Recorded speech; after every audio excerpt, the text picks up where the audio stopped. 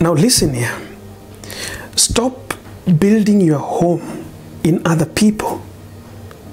Stop investing everything that you have in other people, expecting that you see the more you keep these people happy, the more you'll become happy.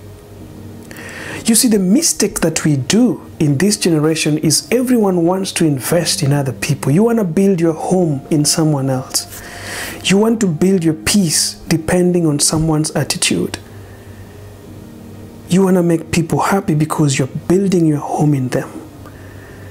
You want to frustrate your life like you don't even consider yourself with the things that you do because you are addicted to somebody else. You're addicted to them. You want to make them feel like you care so much about them.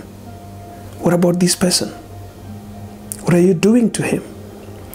You see, what we don't realize is the more you build your home in someone else, the more you invest in someone else, especially when it is a relationship, the more you give them power.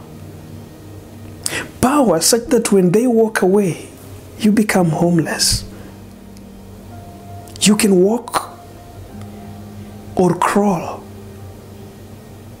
You can walk on your knees or crawl because you don't have the strength to stand tall. The moment the people you invested in, the people you build your homes in, have walked away. If you don't realize that you've got to build this person, let someone who has also built himself or herself find this person in a good state.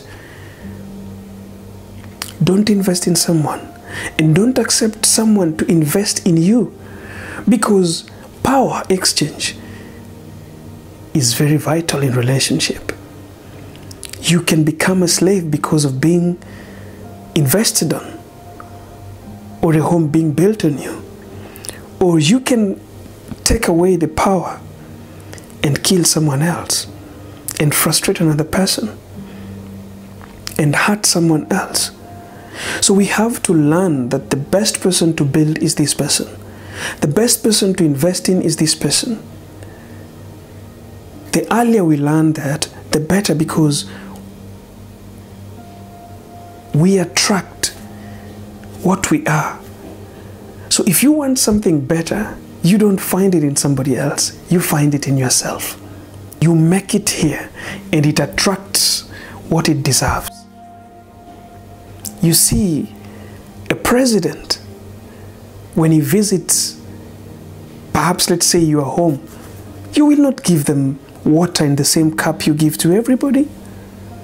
You will open your cupboards and get the best glass.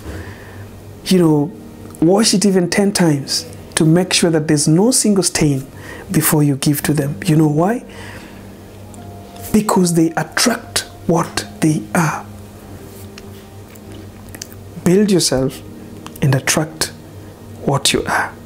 My name is Johngora. I'm a life coach. This is my YouTube channel, and if you haven't subscribed to it, do that right now. Subscribe down there and push the notification bell also, so YouTube can remind you every time I post videos here. And don't forget to keep smiling.